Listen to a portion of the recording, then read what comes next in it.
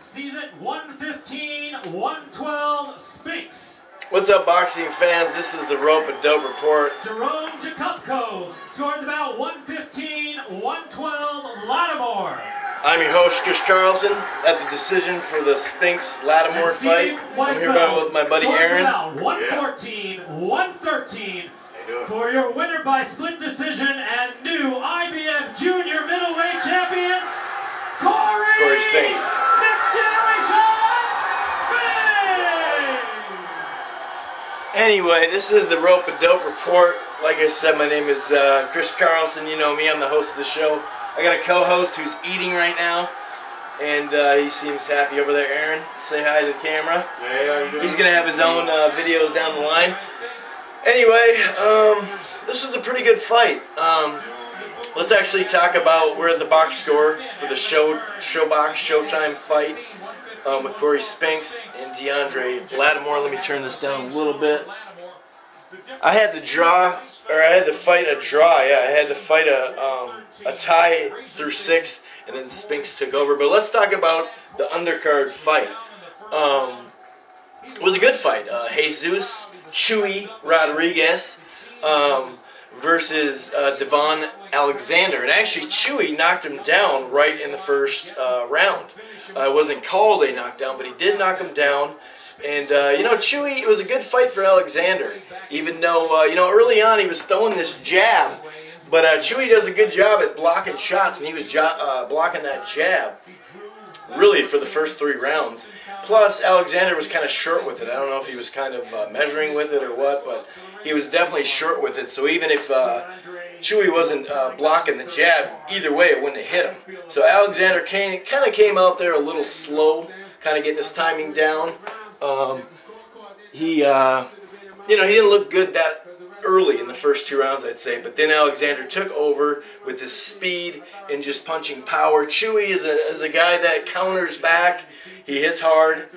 He's fun to watch, although he doesn't have a lot of KOs or anything like that. But like I said, he knocked him down with, I believe, was it a body shot? I think it was a body shot that Chewy actually knocked down Alexander early. It looked like a knockdown to me. On the replay, it looked like that too. But anyway, Alexander basically took over the fight. You know, for the first 3 to 4 rounds, it was a good fight, tight fight. Then the 5th, 6th round, it started getting sluggish, much like the Spinks-Latimore. Then all of a sudden it picked up, and I think it was the 9th round. Rodriguez took a knee, I think in the 7th or 8th. And then in the 9th round, he took another knee and kind of just quit.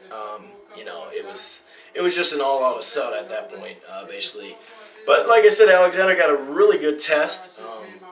I don't think he's not ready for basically the top 5 of this division at all, actually. So I think he should take at least another fight or 2. He's still a prospect.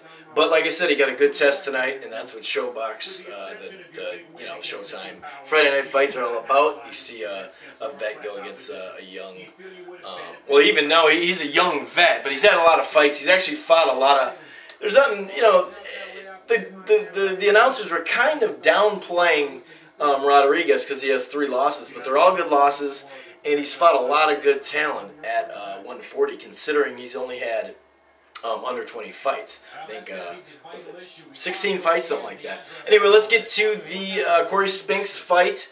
Cory Spinks actually in his hometown got booed, so it was kind of weird. A little cheers, mostly boo when he was coming out, right? And they were cheering for Deandre Latimore. Latimore actually hurt Spinks early, knocked him down and everything. It was quite shocking.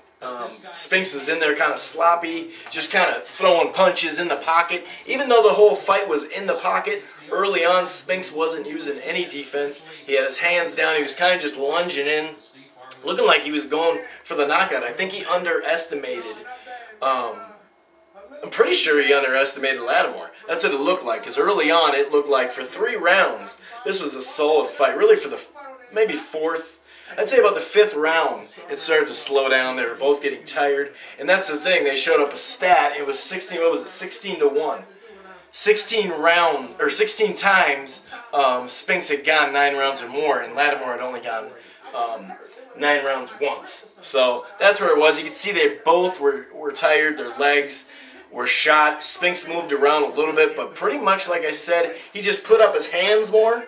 and used his jab and just kind of 1-2, 1-2, kind of playing it safe, moving the body a lot more than he was doing early. Like I said, I think he underestimated Latimore because he came in there all guns a-blazing. Anyone that knows Cory Spinks, the next generation, he's kind of a boring fighter. I respect his fight game. He's got a good defensive style. He's definitely pulled some upset and has some solid wins. But if you attack him, you can beat him. That's what Vernon Phillips did in his last fight. And he just hasn't fought enough in the last 2 years to be active. And you can tell right away he came out rusty. But to his, to his credit, he turned the fight around. He slowed the fight down. He did his game. He played more defense, even though, like I said, he was in the pocket for most of the fight. They started leaning on each other a lot and holding each other. But like I said, I'd say 5th, 6th, 7th round, it started getting boring. Like I said, let me see. I had it. Yeah, I had a draw, like I said, after 6. So I thought it was a tight fight because of the first 2 rounds that I thought Latimore won for sure. But then Spinks pulled it out, and basically, I mean, Latimore had, he hit him pretty good in the 12th round and maybe in the 10th round. He fought him. I think he won maybe 1 round after that. Actually, I gave him no, I didn't give him the 11th. I gave him the 10th. I gave Latimore the 10th. But after that, after the 6th round, the fight was over. Cory Spinks is now back in line for probably a big fight. Anyway, I'm your host, Chris Carlson. Right. Co-host Aaron, say hello. Hey. That was another edition of the Rope and Dope Report. I am your host, Chris Carlson. Peace.